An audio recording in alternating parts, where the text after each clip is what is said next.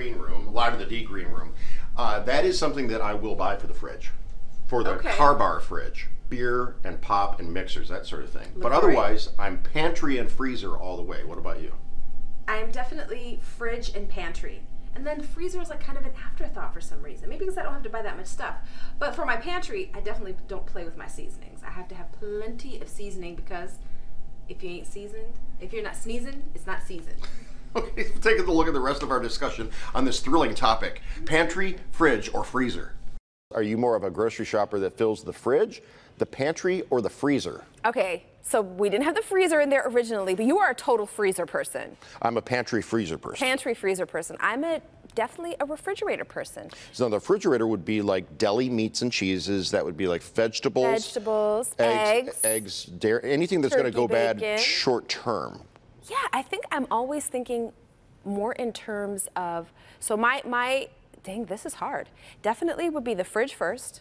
Pantry second, because the pantry would include your spices and seasonings, right? Mm-hmm. So you got to make sure those are fully stocked. I always try to buy 2 or 3 at one time so you don't run out of like the onion powder or garlic or whatever. Then it would be the freezer. See, freezer and pantry, okay, my freezer game is Trader Joe's Strong because they have all that bagged, pre-made meals. I don't know if Jody's going to shake her head, but because it's high in sodium. But I fill the freezer with Trader Joe's bags. Okay. And then the pantry, that's where I put my chunky soup, my Kraft mac and cheese. You still eat chunky soup? Like the old school out of the can? Yeah, okay. Progresso soup, chunky soup, pasta. Pasta, key. Bucatini, shells. Quinoa. Okay, all good, all good. Salad dressing. All of that stuff. But doesn't salad dressing go in the fridge? After it's open, yes. Oh, okay. This guy's thinking. All right, so next up, we checked in with a place that has an activity that Jason will absolutely love. Look, I'm juggling, Mom. Yeah, these golf balls came courtesy of our friends up at Treetops in Gaylord, and of course Gaylord itself. And in this segment, we're going to hear all about the outdoors stuff that you can get into up there. Yeah, and if you don't know how to golf very well, like me, you can ride a bike, go kayaking, a bunch of other cool stuff. More than 1 million people in Michigan are going to travel over the upcoming Memorial Day weekend, and even more plan to get away throughout the summer. And you don't have to drive very far to get away from it all and enjoy a fun family vacation, or even just you and a buddy for the weekend, you know, going golfing or whatever. And it's all right here in Michigan. We want to welcome Paul Beachnow with the Gaylord Tourism Bureau and Barry Owens, the general manager of Treetops Resort in Gaylord. Good morning to you both. Hey, good morning, Jason. Good to see you. Great to be in studio. So we have golf clubs here, we have a bike, we have a fishing rod, we have all kinds of stuff here. Let's start with Paul. Tell us a little about Gaylord and what's up there. Well, you know, I saw your show this morning about getting outdoors, and Gaylord's brand is all outdoors. So if you're looking to get outdoors for biking, for small lake activities, Gaylord has every sort of bike trail. We have over 90 small lakes, 5 major trout streams to take a pole up and do some fishing. But just a great location to get outdoors. And people have found the restorative, the healthful nature, and just the fun of getting outside over the past couple of years. So we just have such a wide variety of fun trails for the family. If you're looking for something a little hardcore, just a great destination for all of that, Jason. Do you have to have a fancy bike? Look at this Cannondale here, or no? You do not have to have a fancy, that doesn't have very many miles on it this spring. I just want to throw that out there. So now, what about, you know, we know about the rivers and streams. Any sort of, you know, rapids or tubing or rafting or anything like that? So we are the headwaters for 5 major river systems. Most notable is the Sturgeon River. It's the fastest flowing river in the lower peninsula of Michigan. There's kayak suppliers, you can rent a raft, you can rent paddle boards. Again, just a great way to get outdoors and enjoy the nature and being outside. And what about, Barry, tell us about Treetops, because, you know, you're speaking my language now. I like it, I like it. No, it's, we're all geared up, and golf season's in full bloom, as they say up there, and it's great. Our Tradition Golf Course celebrates 25 years this year, and we did a bunch of renovations on it. you'll like this. We removed a bunch of trees. Oh, my nemesis on the course. But of course, that's how I end up finding like dozens of lost balls because I go traipsing into the woods and come out with a whole shirt full of them. Now we are going to put fescue in its place, so it might just be the same. Oh but, no, fescue, that gobbles up golf balls even worse than woods do. Right. Okay, so then what about like food and grub and dining and you know, drinks and all that kind of stuff? So Gaylord's known as the Alpine Village. Our downtown is just quaint and fun. We've got some great new restaurants coming on board this spring. The former Diana's Delights is now called Marmalade. We've got Abby's Bistro. We've got El Patron downtown. Of course, one of our favorites is Alpine Tavern. Spend a lot of time over there. All right, and I see that we have some wildlife here. Call of the Wild? That was not taken from Call the Wild, Jason. That was actually it is stuffed, though. It is stuffed, but that is just to let the viewers know that northern Michigan has one of the largest free-ranging elk herds east of the Mississippi River. The herd is doing amazing. It's about 1,600 animals, and if you're not lucky seeing them out there, you can go over to the Gaylord City Elk Park. Has about 40 animals, some cyca deer, some fallow deer. You'll always see them over there. All right, so we have this rod and reel here. You see this. I was messing with this earlier. We have a pond over here, and I was trying a little bit of something there. Hang on just a second. Let me show you what I caught. This is kind of amazing. Oh, that's nice. I caught that just before the show with this rod and reel right here. What is that? Do you know what that is? Yeah, that's a ginormous betta fish. Probably from the Detroit River. It's from the metaverse.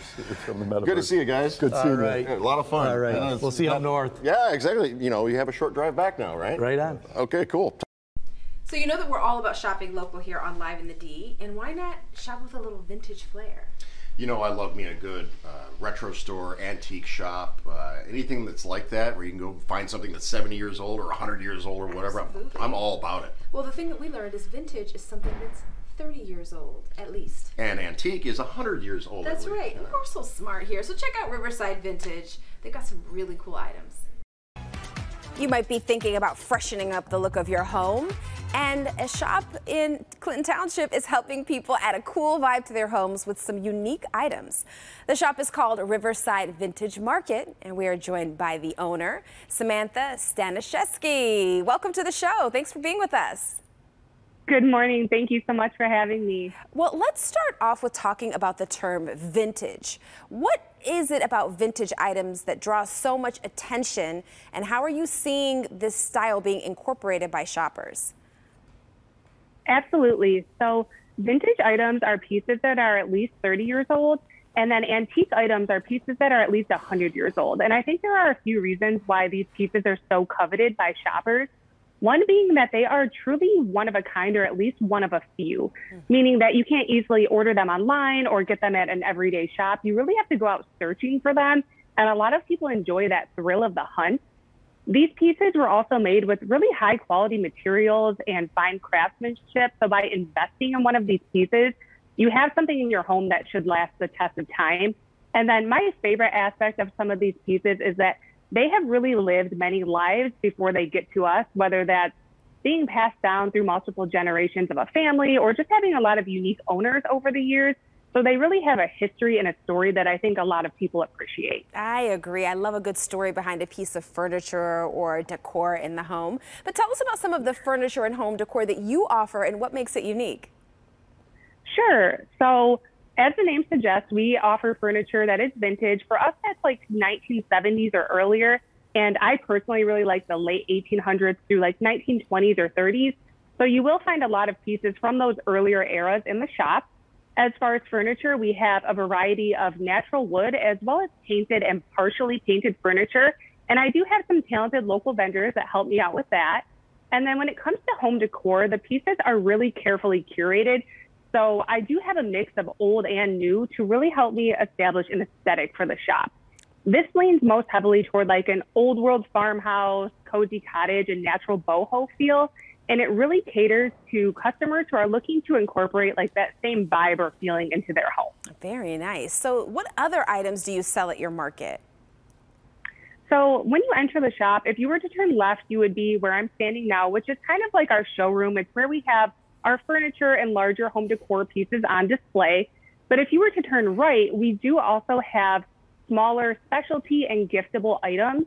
These range from candles to bar soaps and bath salts to jewelry and accessories. And what's great about the pieces here at RVM is that most of them are handcrafted and locally made. And I can share some of those with you now. So a few items we currently have 2 all-natural clean burning candle lines in the shop.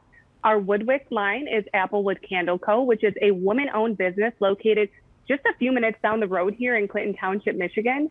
And then our Cottonwick line is Maxflow Candle Co., and that is a husband and wife-owned business located in Hazel Park, Michigan. We also have the popular polymer clay earrings. Ours are made by Amateur Hour, a company in Royal Oak, Michigan. And then we also sell Gen UC Eyewear. This is a company in Flint, Michigan. The founder is actually a childhood friend of mine, and she is making sustainable eyewear out of recycled water bottles in Flint, Michigan. Very cool, very cool. So you've got a little bit of everything. I think it's probably best to come down and check it out for ourselves. So let everyone know where Riverside Vintage Market is located and how they can find you online.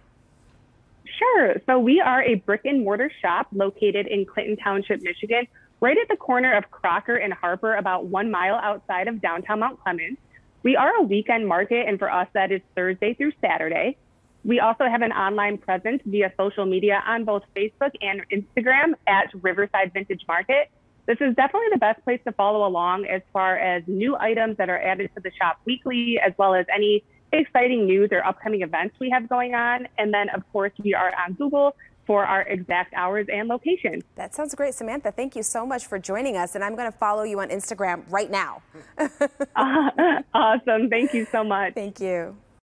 Well, thanks for hanging out with us. We're live in the D in the green room. And of course, I want to invite you guys once again to join me on Tuesday, May 24th for the This Is Us finale watch party. But in order to be down with the party, you have to sign up to be a WDIV insider.